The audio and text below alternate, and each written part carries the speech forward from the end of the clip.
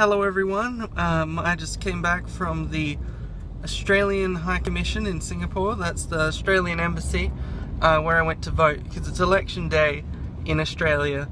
And the thing about elections in Australia is they call them only like a month in advance. So if you have holidays planned elsewhere, you can't always work around it. It's not like the American election where you know it's coming up 4 years in advance. But yeah, it turns out you can just go down to the Australian Embassy to vote.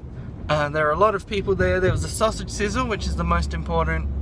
That's the most important part of voting in Australia, is that the voting booths have a barbecue going, and there's sausage and bread and sauce, and they had coffee,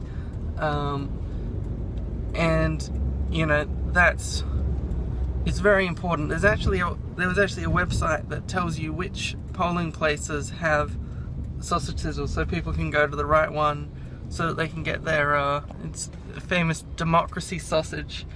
So yeah, I went along and Mum went along too, and basically with Mum it was a bit difficult trying to figure out how it all worked, because she's been in Singapore for 8 years or something like that now, and wasn't sure like where exactly she was meant to be voting at, like when you've been living in Singapore for a long time, where in Australia, which part of Australia are you voting in? So we sort of puzzled over that for a while, trying to figure out how it all worked with the enrolling and everything. But yeah, what's important is that we got a sausage sizzle, and we got to go to the Australian Embassy, which is usually a much more locked down. Usually you go in and they take away your phone and all that.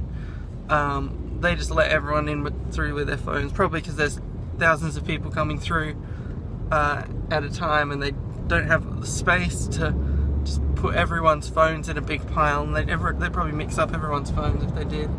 So yeah, that's it for now. We're going through a tunnel, which is why I'm yellow in this video right now, but that's about it. See ya.